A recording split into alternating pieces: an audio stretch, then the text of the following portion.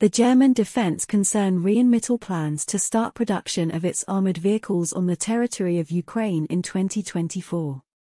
Armin Papiger, CEO of the concern, announced this in an interview with Wirtschaftswoche. The company wants to produce Fuchs-wheeled armored personnel carriers and Lynx tracked infantry fighting vehicles. The head of the German concern said that he expects to conclude a corresponding agreement with Ukraine at the beginning of next year. After signing the contract, according to the plan, the first Fuchs will leave the assembly line within the next 6 to 7 months, and the first Lynx within a year. Papiger explained that the production of Fuchs armored personnel carriers in Ukraine will become possible from the end of the summer of 2024, and the production of the Lynx infantry fighting vehicle can begin in the summer of 2025. The first 10 Lynx armored vehicles are already being manufactured here, in Germany or in Hungary, in cooperation with Ukraine.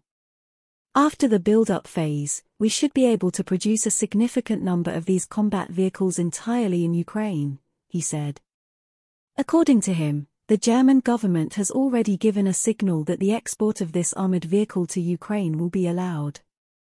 CEO Rheinmetall explains the unusually short execution time by the fact that the cooperation has progressed well. The German concern is already the largest partner of Ukraine in the defense industrial complex. In 2022, the group received orders worth about €900 million, and in 2023 the volume of orders increased to approximately €2.5 billion. And there will definitely be more of them next year, predicts Papiger. In addition, maintenance of German armored vehicles has already been established in Ukraine, for which Ukrainian specialists have received training in Germany. The KF41 Lynx is a heavy infantry fighting vehicle, the weight of which is about 44 tons, first presented to the public by the Rheinmetall company in 2018. The cost of the unit is worth more than €9 million.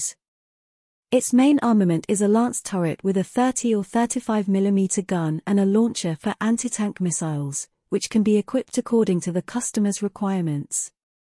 The length of the KF41 is 7.7 meters, the width is 3.6 meters, and the height is 3.3 meters.